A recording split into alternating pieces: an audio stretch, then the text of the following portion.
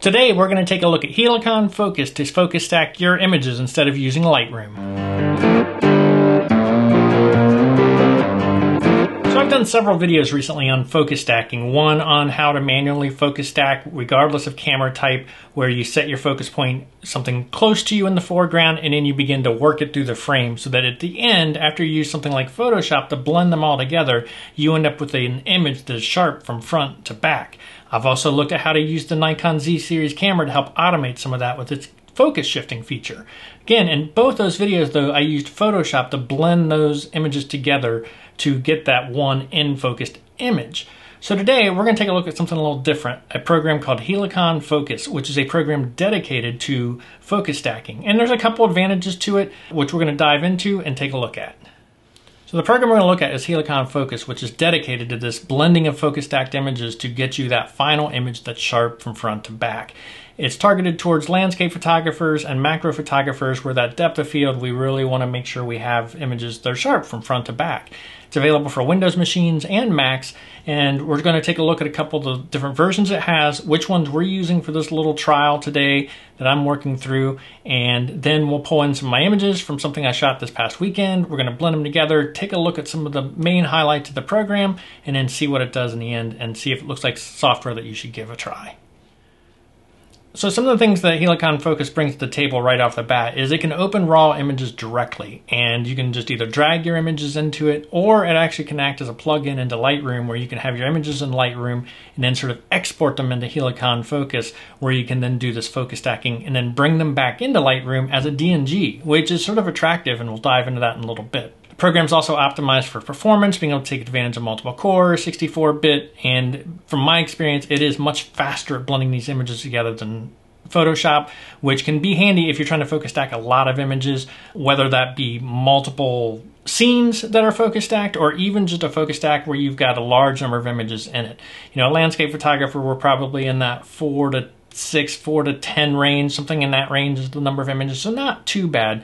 But if you're a macro photographer, you could start getting up in the 20, 30, 40 images that you can blend together. So performance can be real important if you're trying to do this on more than one scene. So it brings some performance optimizations to the table, and as well as a couple special tools that can just make life a little easier when you're trying to refine some of those focus points. So what we're going to do here first is look at the different versions that are available from Helicon's website. There are 3 versions of the software, and I'm going to tell you which one I'm using, and we're going to look at the comparison chart real quick just to sort of go through it. So let's take a real quick look at the 3 different versions of Helicon Focus there are. There is a light version, a pro version, and a premium version. So let's take a real quick look. The light version here, as you can see, it's 16-bit. It's unlimited stack length, so if you have a whole lot of images to blend together, it can handle it. It's got dust map support, so if you're trying to look for another way to handle dust spots on your sensor, it can work with that. Raw development, which I think is something that's very important. It can actually open the raw files itself and work with the raw files directly. Smooth interaction with Lightroom, it can function as a plugin, so you can export from Lightroom into Helicon Focus to work with your files. Command line support, multi-core processing that can be what helps make it work faster, and the advanced interpolators, so essentially the algorithms that make this thing work are in Light. So really, Light can do a lot of what you're going to want it to be able to do. As you can see from the list, there's a whole lot of other things that Pro comes with, which includes a Helicon remote desktop, which would be handy if you're a product photographer and trying to focus stack those shots in a studio environment. Not sure how helpful that is for a landscape photographer, but for studio work, it could be very helpful. Specialized retouching tools, these are really cool. We'll be taking a look at them in the demo. This is something that I think is a tipping point into the Pro package, in my opinion. OpenCL hardware acceleration, again, a little bit of performance boost, make things just a little faster. If you're doing this a lot, could be worth it. Batch mode, again, for landscape photographer, not sure it's going to be super helpful, but if you're doing product shots or anything like that, where you're having a lot more files and a lot more subjects and you want to just funnel through them really quickly, a batch mode could be certainly very useful for that. Raw in, DNG out mode. This is another one of those features I think is a good one to have, and what convinced me to go to the Pro version. Essentially brings in your raw files, and then you can save those to a DNG file, which means I can use them again right in Lightroom. Really cool. We'll talk more about that later. Depth of map saving, 3D model generation. Those are some of the things that come in the Pro package. And in the premium package is everything the Lite and the Pro has, except it also adds Helicon Remote for mobile. So it works on an Android, iOS device, anything like that. Again, not sure that's super helpful for a landscape photographer, especially if you got a camera like, you know, something like the Nikon that can do a focus shift and do that automated stacking for you in camera. I sort of would use that. So I don't see a huge reason to go to the premium package as a landscape photographer. Where I settled in at is the Pro package, namely for the specialized retouching tools, which we'll take a look at, and the RAW to DNG. Those two things were what took me from going with the light version to the Pro package. So that's what we'll take a look at. So let's dive into the software here. First, to be upfront with it, this is software I actually purchased. I'm not sponsored. I'm not affiliated with Helicon software in any form, shape, or way. I've just been doing so many videos on focus stacking, and I'd heard about some additional programs to do your focus stacking in beyond Photoshop, often with favorable reviews being better than Photoshop, that I wanted to take a look at one of them since I've been working with so much focus stacking in these videos, just to see what it was about and see how it worked. So we're going to be using Helicon Focus Pro right here. I'm going to go through with my workflow how I would do this, and to do that, we're going to start in Lightroom, and what I've got is I have my 5 images here, and this is at a waterfall I shot this past weekend. It was my first time there, and as you can see, I've got some rocks right here up in front. It works through this crowded boulder field, back to the waterfalls, and then up to the trees up in the back. Now, unlike a lot of my videos where I've shot with a Nikon, you know, Z-series camera with tremendous number of megapixel or something like that, these were shot on my travel camera. I shot them on a Panasonic GX85. That tends to be my travel setup. It's a 16 megapixel camera. And on this particular file, like I said, I started my focus point close, one of these rocks here, worked it back into the midground of the boulder field, up into the cliffs of the waterfalls, and then off into the trees. So I ended up manually stacking these with 5 images. To get the best results out of this focus stacking software, you do want to stack in order. So start with what's closest to you and work it through the frame. Don't jump around. And I've always shown you working it through the scene, and that's important just to help make the software have the best chance of its algorithms being successful with this. And this is where I really sort of like the workflow to Helicon Focus. In a lot of my videos, you've seen what I typically do is I would go to this first image, I would do my Lightroom edits on it, get it looked cleaned up, get it pretty close to where I want it to be, and then I'd apply those settings to the rest of the images in the stack. Then I would bring it into Photoshop to do the focus blend, and I would bring it back to Lightroom, and then I'd have my stacked file in there. And I usually wouldn't have to make a whole lot more tweaks, maybe something else in Photoshop or something like that. But because Helicon Focus can do RAW to DNG, I can blend my RAW files and I can export them into Helicon Focus, blend them in there, and then bring them back into Lightroom as a DNG, which is really cool because then I can do my post-processing on that final blended file. So that's what we're going to do here today. We're going to start with these 5 images. We're going to highlight them, right-click on them, and I'm going to export them to Helicon Focus. So right-click, Helicon Focus, DNG. It is going to export those.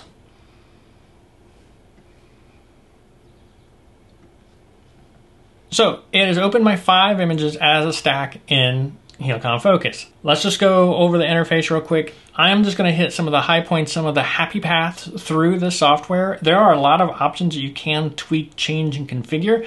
And really, their help file is really good and goes a very linear way through it. So I'm going to link to their help inside my video description. So if you're using the software and you really want to dig in on something, their help file is really worth taking a look at. It's very useful and really, they do a better job of explaining some of the stuff than I would be able to do, but I do just want to show you some of the highlights of the software and sort of through my happy path and show off some of those.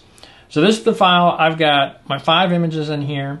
It is not blended yet. Now, one of the things Helicon Focus does is, as we've done with Photoshop, we always have to bring the images in, align them, and then do the focus blending. Well, Helicon Focus will do the alignment for you. So you don't have to do that step like you do in Photoshop. It's in here. Now, there are some ways to tweak that, and that is underneath your preferences. So on a Mac, it's underneath Helicon Focus, preferences, and here on the auto adjustments button, it just sort of gives you how much variance it can take when it's trying to align those images and what it can do with it. It works out pretty well. I have not changed any of these settings, but I just wanted to point out that it is there for that alignment if you feel like you need to change it, tweak it, or anything like that. You got your main image here. You've got your stacked images here, and we are in what's called the rendering tab. That's where it opens into. This is what we have. And there are 3 rendering options that you can choose from Helicon Focus. So the help file talks about what method A is, what method B is, and what method C is. And it's really depending whether it's using contrast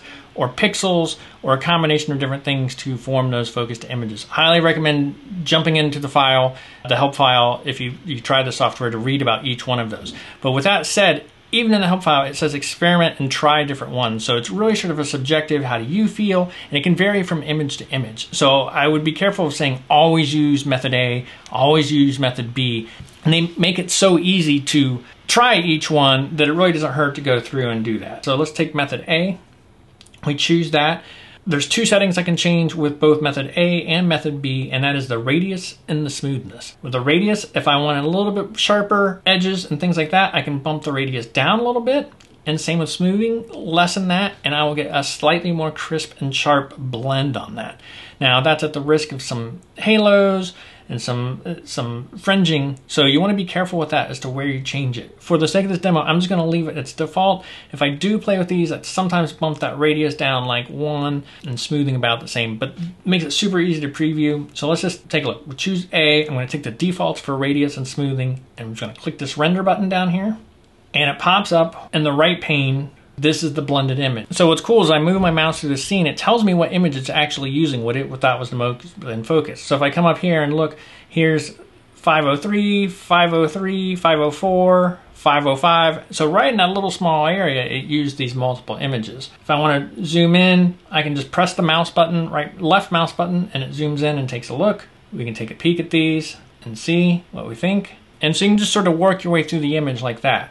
If you want to try a different method of rendering, you can come into method B and you can render that. Sort of builds it up over on the right hand side. Again, you can scroll through, take a look and see what image it's using all through the image. Again, left click, you can see like that. That's pretty cool. And just to try the third one, we hit method C, which is pyramid. And the only option I have here is smoothing, which you can change if you want, but we're going to click render there. Builds it up, and we scroll through here. And again, I can arrow over the image, and it will tell me what it used. Click on that, bring it forward. Looks good, and that's it. So in this particular image, as I sort of move through there, I sort of like method B the best. So we're going to go with method B. That's going to be the one we choose. I did not change radius. I did not change smoothing. That's it. So now we've got our image rendered. So here's what's cool with the retouching. Instead of having to play with masks and Photoshop and try to figure it all out, what you can do here is you can come in here and I can choose an image from my stack, which is going to make this the image on the left side of the screen. And on the right side of the screen, I can use the brush and I can brush in that from the other side. So for example, say we take a look at here, right here in this midground, this is saying it's used like 501. Well, say I think 503 is a little sharper. What I can do is I highlight 503 over here. That is now going to paint in 503 into this image and help clean that up. So if I think something needs cleaned up, I can go choose my original source file that I think is sharper, select that, it'll preview that on the left side of the screen, and then I can brush it in on the right side of the screen. So if you're really looking for that detail or you think the algorithm just messed it up a little bit, it's very easy to make those corrections in this screen and work your way through the image and choose what you think is best if you think the algorithm did something a little off. So I think that tool is really awesome, really amazing. And really, it does have some other tools. It's got a clone tool at the top. You can clone parts. I wouldn't do that in here. I've got Lightroom and Photoshop that I would handle that type of editing. Like I said, I started this series with just the raw image, and I'm going to keep it the raw image because I can do my real post-processing work in Lightroom and Photoshop. So I wouldn't do cloning, but the tool is there. From there, text to scale. This is really more for scientific research. You can put in text for scale and things like that. Not really relevant, in my opinion, for landscape photography. Then when we get to the saving dialog, it has all sorts of save options. We can save the project file. I can share it to Facebook, publish to web, copy results, save the depth map. Really, the only one I'm going to use is save. I don't use any of those other ones. What I've done now is I have blended my image, found the mode I thought I was most happy with. I'm going to save this. It's saving as a DNG file. I'm going to choose save. Pop-up message just tells me to exit Helicon Focus when I'm done, so we're going to click OK there. I'm going to close Helicon Focus, and there's my image in Lightroom. So essentially I closed Helicon Focus, said exit, yes to exit, saves it into Lightroom as a DNG file. I can see it there. I'm going to give this 3 stars just so I don't miss it. Okay, so this is my exported file as the DNG, and I can go to town with it from here. It's blended, I've got a nice focus stack to it, and I can go through here and do my edits. Today, I'm not gonna run through those edits in the interest of time. I've done edits in most of my other videos. I do have a video on my basic Lightroom editing workflow, which you're welcome to check out, and I will link in the description as well. And that'll go through pretty much what I do with most of my files to get them to about that 80-85% mark of looking pretty good, and then finer points from there. But we're gonna skip the edit in here. I will just show the edited focus stacked images in this at the end of this video though, so you can see what it all looked like at the end.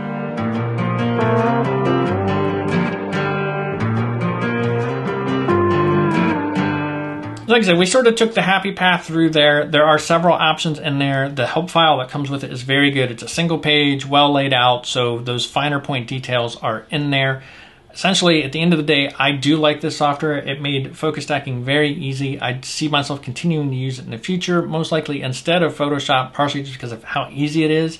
And I also really do like the fact I can bring my photos into Lightroom, find my focus stacked images that I want to blend together, immediately not have to do my edits, but take them into Helicon Focus, choose my blend mode, see which one works best, choose that one, fix anything I might need to with its specialized retouching tool, which is pretty cool, and then save it back into Lightroom as a DNG file to do my edits.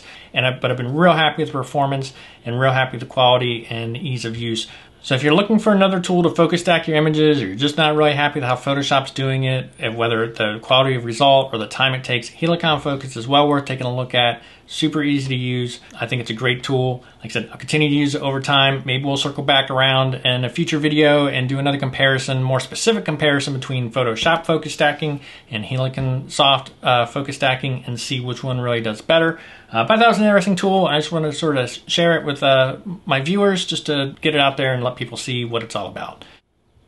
So if you enjoyed today's video, be sure to hit that like button. And if you want to see future landscape photography content from me, including behind the scenes, gear reviews, tips and tricks, be sure to hit that subscribe button so you don't miss any landscape photography content from me in the future. And thank you for watching.